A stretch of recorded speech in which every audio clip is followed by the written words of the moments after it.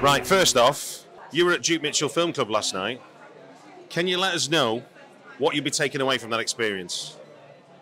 If you sit next to Trent Haga, who's the writer of our movie, you'll need to pull up a clip that's very obscure to impress him. That's what I take from yesterday. He knew everything that was played, and I'd never seen anything. So yeah, that was impressive. That's a wonderful segue, because my next question is, how did you and Trent Haga hook up to make a film together? That's thanks to Mark Zuckerberg, really. In 2010, I saw a movie called Dead Girl, and I was really impressed by it, and how grimy and weird and sleazy it was. And I looked up who wrote it, and that was Trent, and he was on Facebook then. He's not now anymore. So I just shot him a message, and then the next time I was in LA, we met up, and that's how we got here, basically. Now, as I understand it, you always wanted to make an action film in your home city of Antwerp. So, yes. Do you want to give us some highlights of what the experience was like, was turning your home city into your film set? Wow, okay. The fun thing is that Antwerp is a city where you can get away with a lot. I know that. I've been getting away with a lot for 42 years. So a lot of times we didn't really have permission or really have the budget to pull things off, and they worked because people from Antwerp are people from Antwerp.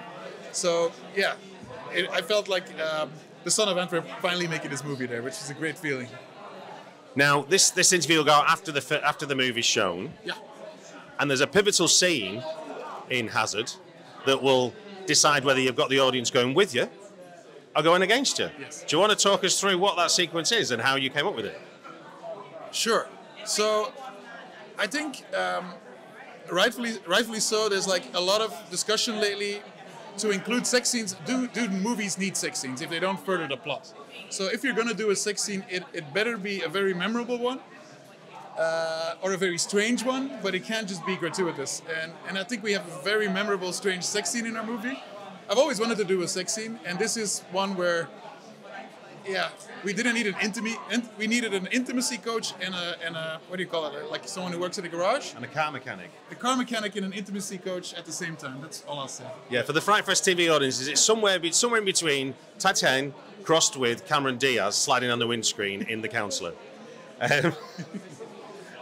Tell us about the rebellious experience of taking a car down St. Anna's footpath. I mean, this is something that, you know, it looked alien on the film, but for you, this was just a complete alien concept, but you did it.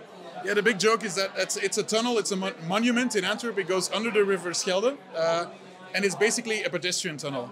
And I never thought of shooting there because a lot of rom-coms shoot there, and it's just a boring location to me. But it was actually Trent from America, from his computer. He was looking at a map of Antwerp. We were working on the adaptation together. He said, "What's this tunnel going under the? Can we use that for an action set piece?" And as soon as he said that, I was like, "Oh my God, that's never been done before. It will never happen again after us." So yeah, that was the moment of Antwerp letting us get away with something. Well, look, thanks for talking to us about Hazard on FrightFest TV. Thank you so much.